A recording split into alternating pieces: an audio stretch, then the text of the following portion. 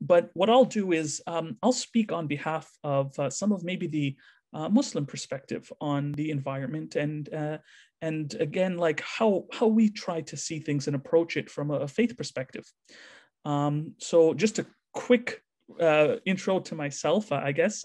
My name is Yusuf Siraj. I'm a Assistant General Secretary for the BC Muslim Association, as well as with the Muslim Care Center and, of course, Islam Unravelled.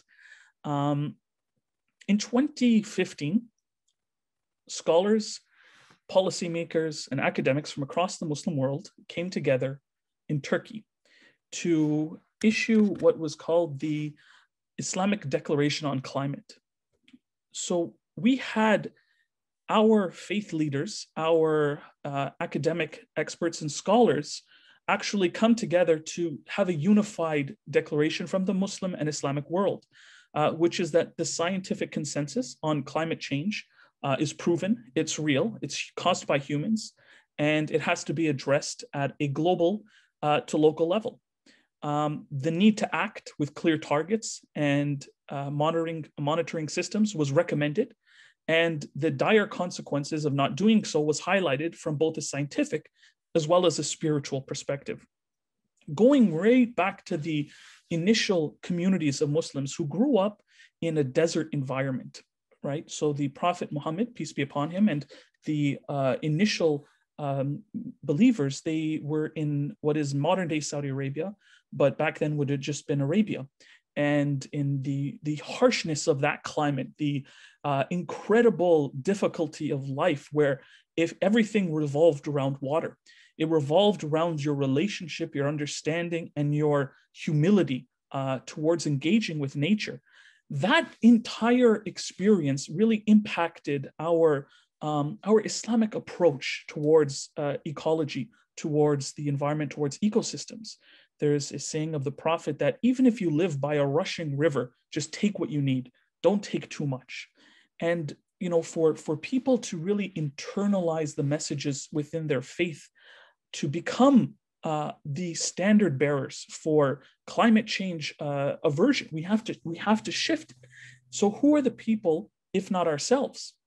That's something that always runs through my mind. When I read the Quran, which is the Muslim holy book, and I see God saying to people that we sent you as stewards of the earth. So a slight difference than our Christian brothers and sisters and friends. In Islam, the concept is khalifa, which means to be a steward. You are responsible.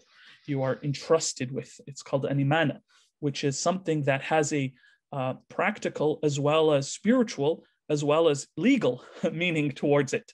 So every community has a trust, and that trust is not just something for them to take care of, but to ensure that it is passed on to the next generation. What we're seeing today, and what some of our next speakers will touch on, is the importance of transitioning from a mindset that someone else will do it, that it is important, but someone else can do it, or that it is important, it is part of our faith, but there's other priorities, that there's other things to do, towards a mindset that this is a moral imperative. It is something that if we are not actively taking personal, family, social, community, national, and international steps towards addressing, then we will, in effect, bring upon, to use religious terminology, we would bring upon a judgment upon ourselves by our own actions. So the Quran, when talking about moral or social mistakes that people do, it's always unrepentant, wanton sinning. When a person goes so much beyond the pale, and we start to see greed reach epidemic levels, as faith leaders and as a faith community, we have to be at the forefront of saying, we should not do this, we won't do this. We have to take what we need. We have to be conscious of others' rights. And I would say first and foremost, the First Nations rights. Our masjids cannot hold legal prayers on stolen land. So we have done a lot of work through the BCMA as well as through Islam Unravelled to help to rectify that historical injustice. In addition to that, when I'm talking with a lot of the youth in the Muslim community, and our next speaker, Maryam, she's going to touch on this in more detail, but I see the demand, the yearning from a youth as well as a spiritual perspective, that we need to connect with our morals, enable our communities to be able at the forefront of making this change, whether it's political, whether it's activist, whether it's education, providing resources, or standing in solidarity with our allies. That it can no longer just be something that is accepted but not acted upon. I would say that the Muslim community of British Columbia is blessed to be here, where we can have access to water, where it's not like we're in the Middle East or in the deserts of Arabia, where every single day is a struggle for life and people gain an appreciation. However, I will say that as faith communities, if we're not careful, then that difficult life will be not just some parts of the world, but everywhere.